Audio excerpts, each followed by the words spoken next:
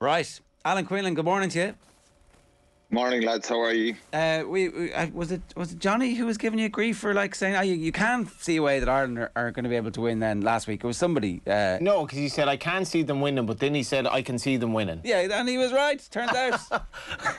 I had that feeling beforehand that it was going to be better.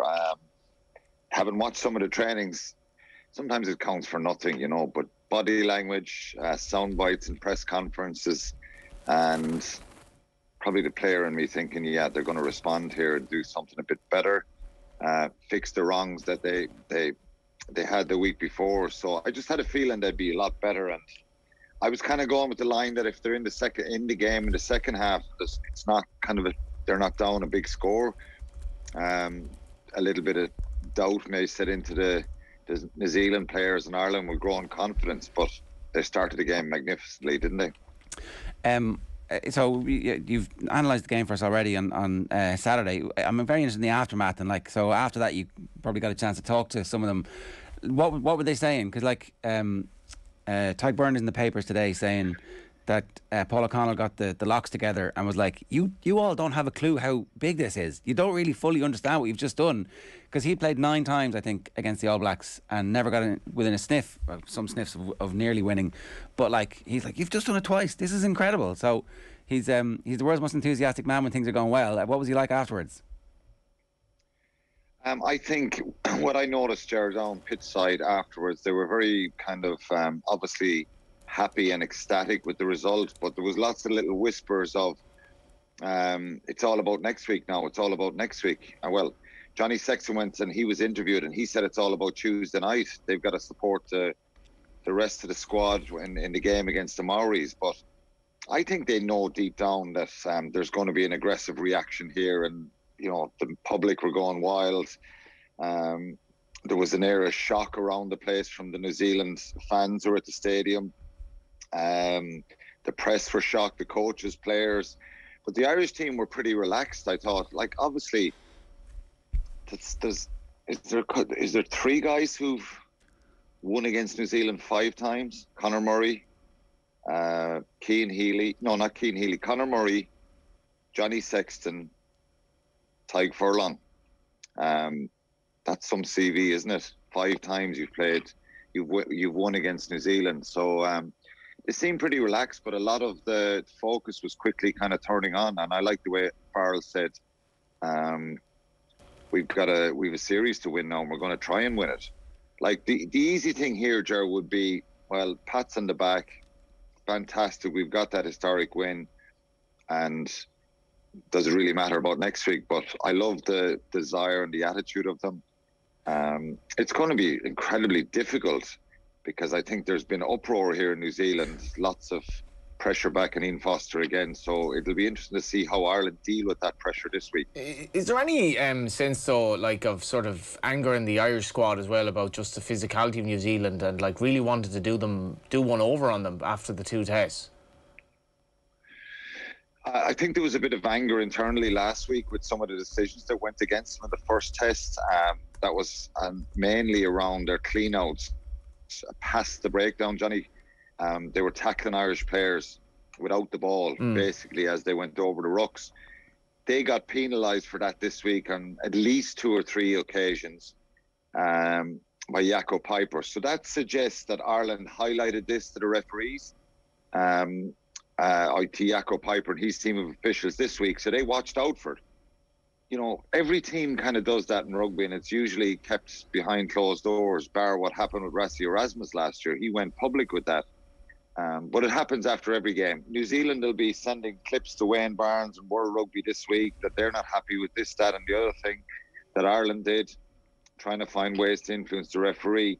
So it's kind of role reversal from one week to the second week. New Zealand's discipline was terrible. It was really, erratic. And I think for them not to have learned, and because I think that would have been said back to them that there was some issues around their clean-outs, for them not to have learned that and to do the same stuff again in the second test, I think they'll get away with it, was probably naive of them. That's an area that they got to fix. Their overall discipline was poor. But I think for Ireland, again, Johnny, some of these players will have played. You know, it happened in Chicago, back to Dublin. It happened in, you know, the aggressive reaction there back in that game a number of years ago. We saw what happened at the World Cup after we beat them in November in 2018. What happened in the World Cup, their reaction. So they're going to be very, very physical on Saturday night. But I think this team, and I was chatting to Donal Lennon about this, and we both came to this conclusion, without getting carried away. Now I have to be careful but it's an incredible achievement, and they're a bloody good team. They're actually a strong, mentally powerful side who can do. You were able to do this, to respond from the week before in a really hostile environment, because the crowd were pretty nasty on Saturday night at the game as well, and to bounce back from what happened in Eden Park the week before and get a performance. But the interesting thing, how will they deal with next week? The inevitable kind of aggressive reaction. I think, I hope they're ready for it. I think they'll know about it, and they'll be trying to back themselves to play and be accurate themselves again. Talk to us about that crowd and just how nasty it got. There's some reports online of Irish fans getting a bit of hassle. Yeah, I spoke to some fans afterwards. There's a tour group here with Rugby Travel Ireland, and I met some of the supporters afterwards and was talking to them, and they were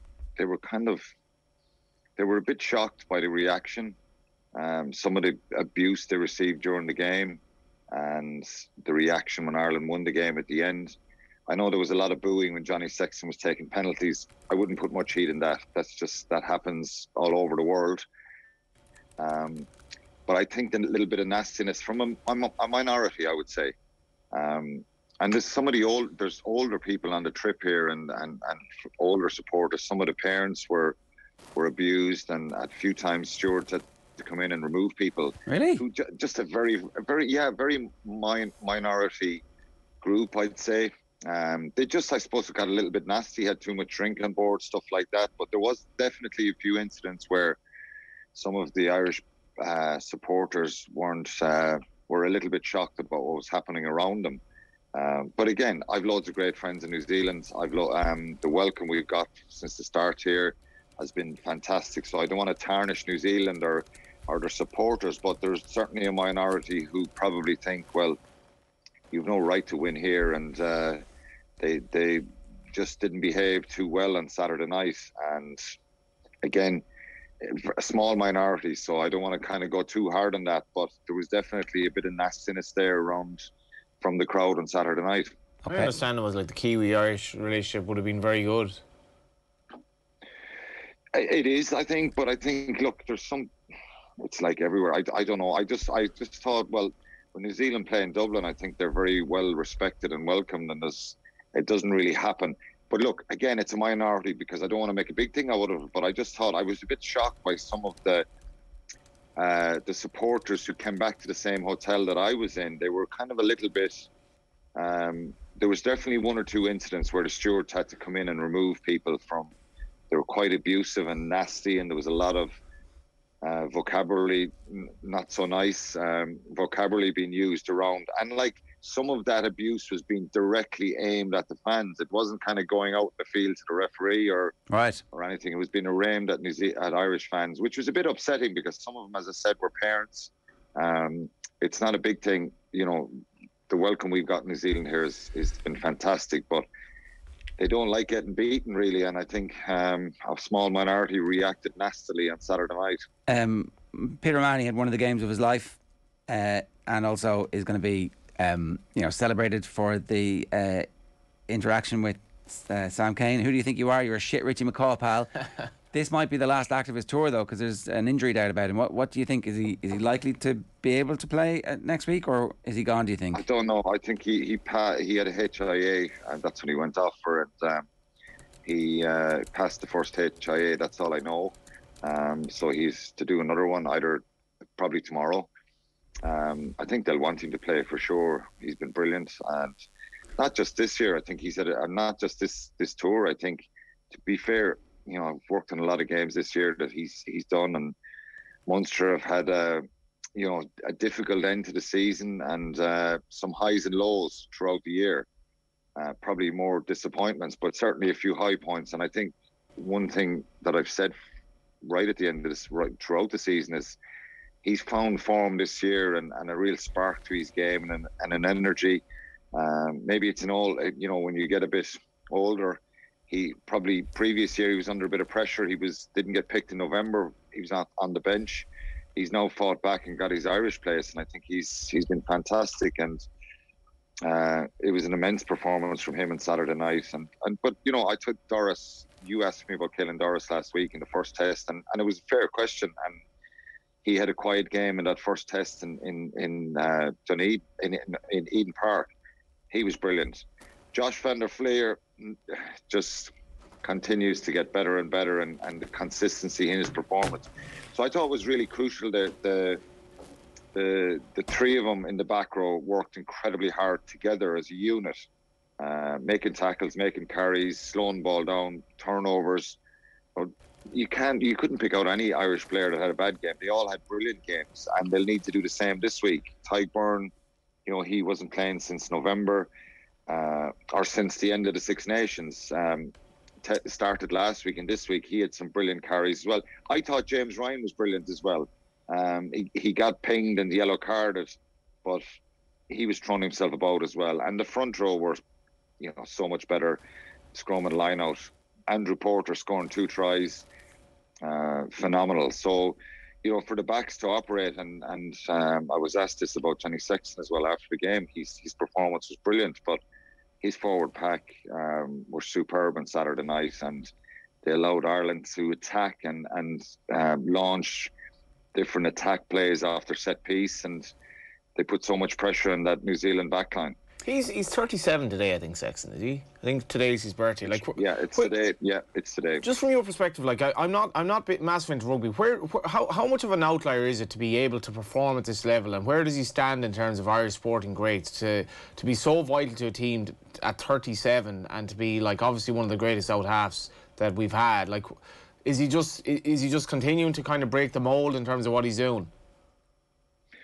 Yeah, he continues to keep setting the bar higher and higher. I think his leadership qualities, he's probably been questioned a lot in the last couple of years. Would he continue? Should he be picked? Should he be? And rightly so, because eventually he's going to finish after the World Cup, and we've got somebody else is going to step up, and we've probably lacked a lot of depth in that position the last number of years. But he's just been phenomenal. I think his mental strength, and he keeps kind of getting better and better. And I was asked this question today by a journalist. Why is he getting better? And he just looks such a threat with the ball in his hand. I just think he challenges himself continuously to be better. That sounds quite simplistic, but he puts pressure on coaches to give loads of detail, and he just wants to get better and better all the time. I know every player goes out and wants to be better and play at the top of their game, but I just think he's continually trying to improve his game, and he's at a level where he's very mentally strong. He's had plenty of setbacks, and you can think the challenge here, Johnny, for any rugby player, you said it at the start, Jerry, Paul O'Connell never won here, never beat them home or away. Brian O'Driscoll did, and lots of great Irish players even before that.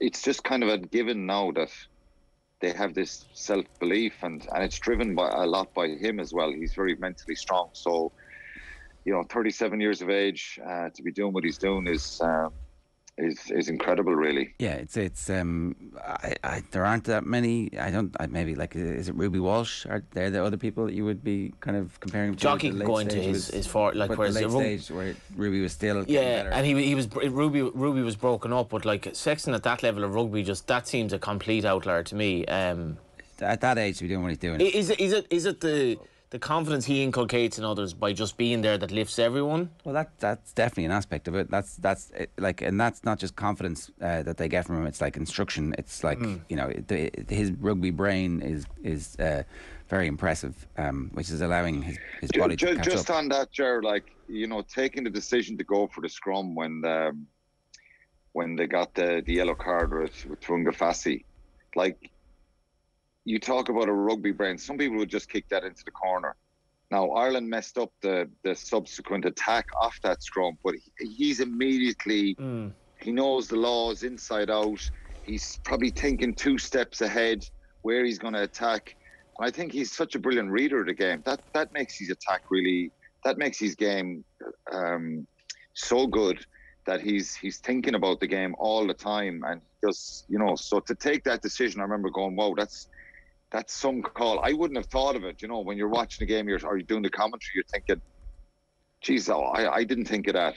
He's thinking straight away, they've got to bring 8 into the scrum. So 2 of their backline have got to come into that scrum. And he's thinking of that really, really quickly. Now, I know Ireland stuffed up the attack. James Lowe dropped the ball. I thought it was the wrong decision to try and move it up wide there. They should have just punched it up for a phase or 2. But anyway, that, he sees the game a couple of phases ahead, and that helps him, and he's able to kind of bring people around him with him. That all led to the situation with who's coming off, the 15 men back in the field, where it was like, hang on a second. I mean, the All Blacks really get refereed differently, but are they allowed to bring a man back after they've had a man sent off? I'm not. That did speak to a team which is a bit of a shambles at the moment. What's the outcry been like from the New Zealand media? What are you seeing there that is like a response to this? Because it's going to be really interesting to see how they respond. There's a possibility that we drive a dagger into them this week and it's a full-blown coaching ticket, fired, Joe Schmidt, new coach. Like, everything is on the cards this week, and that's why all of a sudden this game matters a whole heap. But what's it been like down there?